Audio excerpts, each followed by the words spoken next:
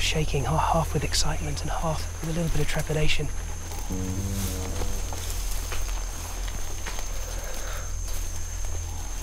Hey, Johnny.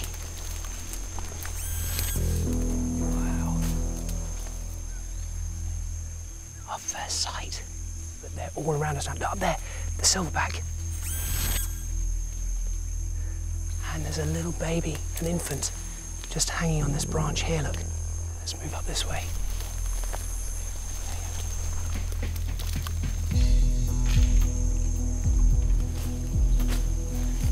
It feels quite vulnerable to be so close, knowing that if he wanted to charge, he'd be on me in a heartbeat.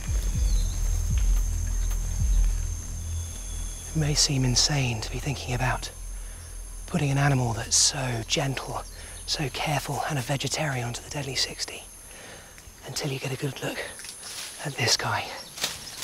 This is the silverback, the dominant male.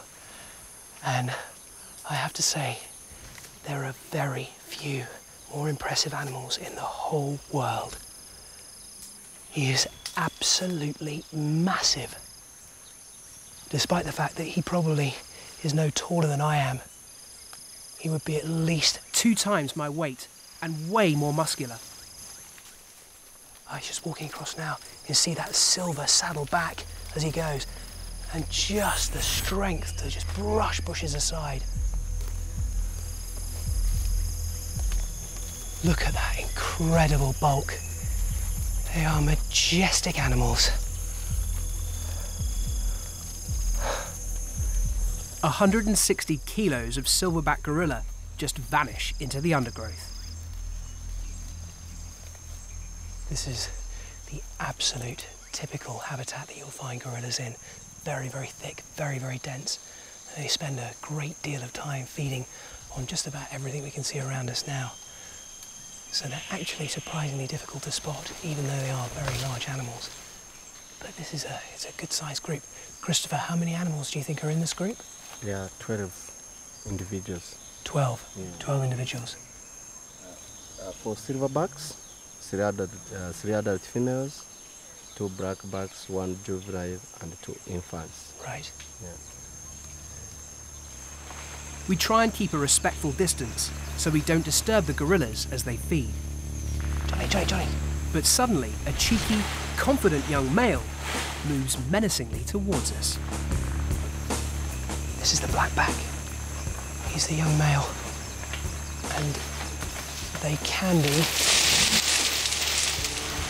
more of a worry than the silverback because they have more to prove. You can see how easily he just pulled that tree down to cover himself. People that actually work with gorillas a lot reckon they're probably 10 times stronger than people. They've seen them bend iron bars. He's looking at me at the moment, sussing me out. But he knows he's far bigger and stronger than me, and I pose no threat to the group. Stay. The guides make me stand my ground as he comes in for a closer look.